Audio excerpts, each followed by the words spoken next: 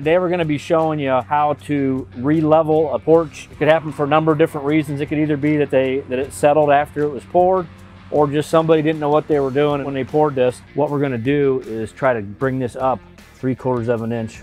So in order to do that, we're going to find a straight 2x4. All I'm going to do then is take a screw. I know I want 3/4 back here, so I'm just going to fasten a screw into the bottom of this. What this allows me to do is when I ride this along here and we pull the material, it's going to keep it all at the consistent height this way and slope it down to nothing over here. Thanks so much for joining us this week. If you like these videos, share them on Facebook and YouTube. We really appreciate that. And hopefully this helps you in your jobs.